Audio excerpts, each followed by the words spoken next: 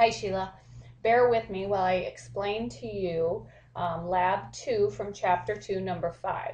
It states, for the months of February through December, the starting balance is equal to the previous month's ending balance. Obtain the starting balance for February by setting the starting balance of February to the ending balance of January. Use the cell reference rather than typing in the data. Copy the formula.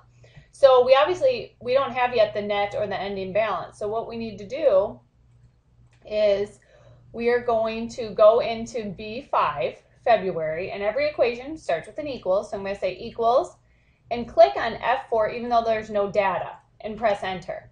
Now when we figure these out, that'll come in. And it says to copy the cell reference down. So I'm going to go through December. Now as I look on the cells, when I click on it, it shows, whatever cell I'm in.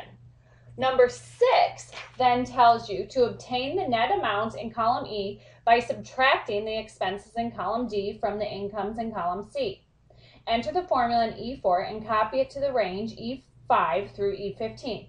Obtain the ending balance amounts in the column F by adding the starting balance in column B to the net in column E. So for instance, now I'm in the net and I need to figure this out. Of course, everything begins with the equals. And I need to subtract the income from the expense. I'm going to press enter, and that's what I get. And of course, I can fill this down to get the net for all of my months.